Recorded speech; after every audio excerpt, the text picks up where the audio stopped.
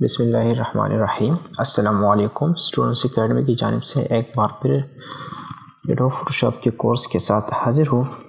इंशाल्लाह इस वीडियो में आज हम लोग डिस्कस करते हैं कि हम पासपोर्ट साइज़ पिक्चर्स किस तरह बना सकते हैं, किस तरह क्रिएट कर सकते हैं एडोब फोटोशॉप के अंदर। ठीक है, तो अभी मेरे पास जो एडोब फोटोशॉप का वर्जन है ये CC 2015 है। ठीक है, और अगर आप लेटेस्ट वर्जन इस्तेमाल करना चाहते हैं तो मैं आपको ये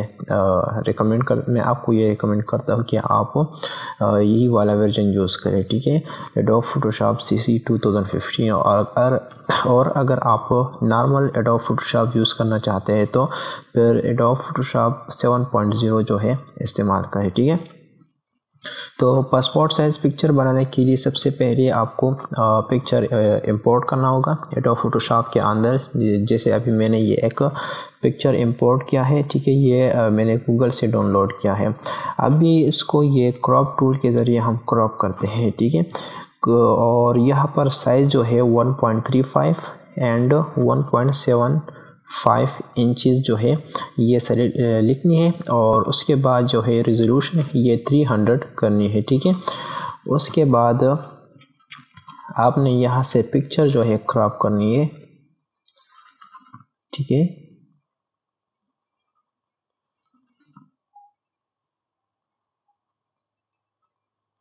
अच्छा, पिक्चर को सेट करके आपने एंटर करना है।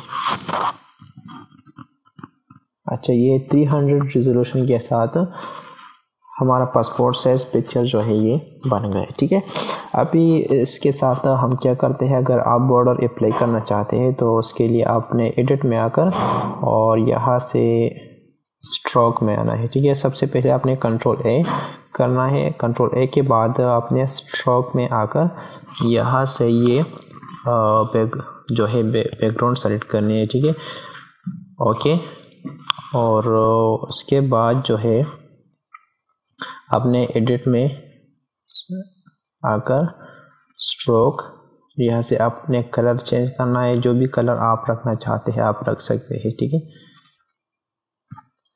अच्छा, उसके बाद आप देखिए, मैं अगर आपको 4 पिक्चर्स चाहिए तो आपने क्या करना है, F3 प्रेस करनी है। ठीक है, अच्छा, F3 प्रेस करने के साथ कीबोर्ड से मैंने F3 का बटन प्रेस किया तो ये मेरे पास जो है 4 पिक्चर जो है 4x6 कार्ड पर ऑटोमेटिकली आ गए। ठीक है, अब ये किस तरह गए, इसके लिए आपको एक्शन लोड करना होगा। वो किस तरह होता है, आप मेरा अगला वीडियो जो है वो देखिए, उसमें ये तरीका मैं बता रहा हूँ कि आपने किस तरह एक्शन जो है लोड करनी है इसके लिए। उसके अलावा अगर आपने 8 पिक्चर्स प्रिंट आउट करनी है तो आपने क्या करना है, F8 बटन प्रेस करनी है। F8 बटन प्रेस करने के साथ आपके पास ये पिक्चर जो है क्रिएट हो जाएंगे। ठीक है, उसके बाद आपने डायरेक्टली इसे Ctrl+P करना है। यहाँ से आपने Ctrl+P प्रेस करके आप प्रिंट कर सकते हैं। ठीक है, तो आपने फिर अपने प्रिंटर का सेटिंग्स वगैरह ये सब कुछ करके और इसको आप प्रिंट कर सकते हैं। तो उम्मीद करता हूँ कि आपको मेरा ये वीडियो पसंद आई होगी, और आपको ये मेरा नेक्स्ट वीडियो ज़रूर देखना है, क्योंकि उस वीडियो में आप लोगों को ये तरीका बताने वाला हूँ कि आपने किस तरह ये एक्शंस लोड करने हैं कि आप डायरेक्टली F8 प्रेस करके आपके पास 8 पिक्चर जो है वो क्रिएट हो जाए। तो मिलते हैं नेक्स्ट वीडियो में, तब तक के लिए अल्लाह हाफ़िज़। For more updates, please subscribe Student Academy.